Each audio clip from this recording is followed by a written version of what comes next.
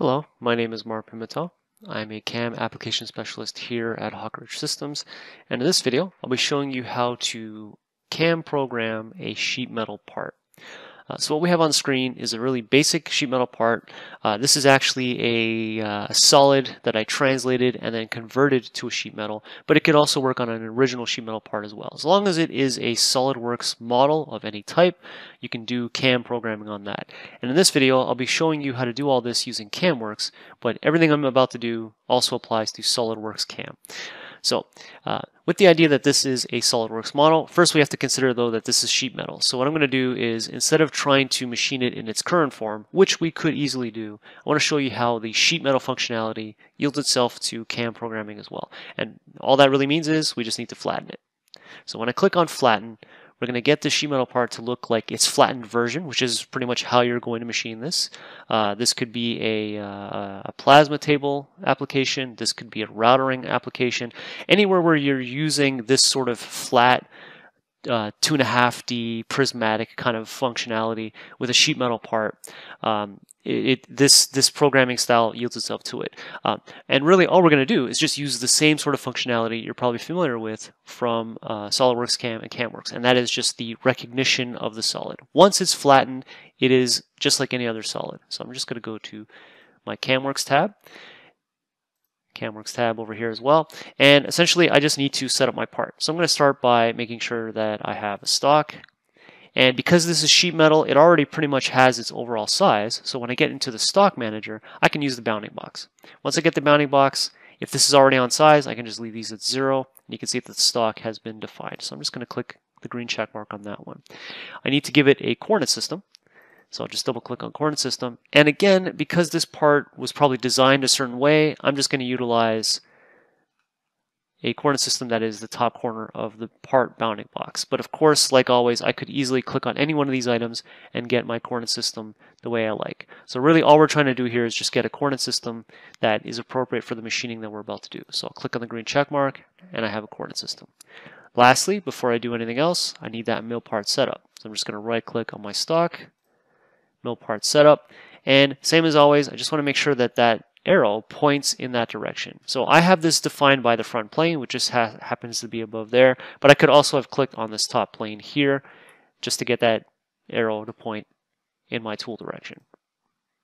So the part has been set up. Now I just need to add my operations. And essentially all I'm going to do is the same thing we always do with the really basic 2.5D parts. I can go to extract machinable features, I'll generate an operation plan, and then I'll generate a toolpath. So the same sort of 3 buttons on the top we always use.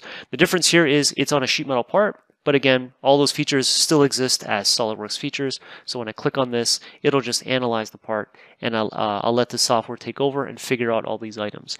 Now, in reality, with a part like this, I probably would have just chosen maybe one of the top corner, bottom corner slots and then done a pattern.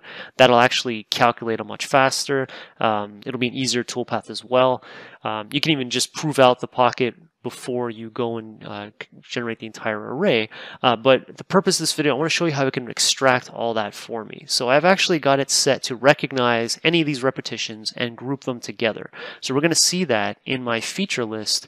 I'll have a whole group for the larger diameter holes, which is 6 of them, a whole group for the smaller diameter holes, which is those 6 holes that you see on the sides, and then for the entire array of slots, we'll just have a all brown pocket group generated as well. So there'll just be 3 line items in my feature list for pretty much every feature on here, and then from there, once we've got features, we can generate the operation plan, we can generate the toolpath, and in just 3 clicks, we have programmed our sheet metal part.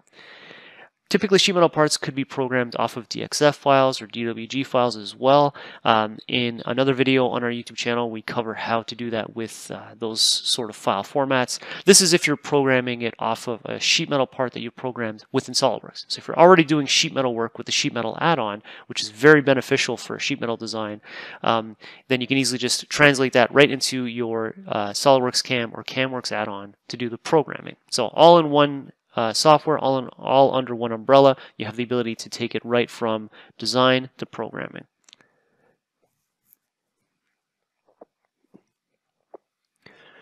Okay, so we can see that on the side there. we have my feature list of the all-brown pocket group. Currently highlights it, but if I click this plus sign, we can see pretty much all the pockets are already selected.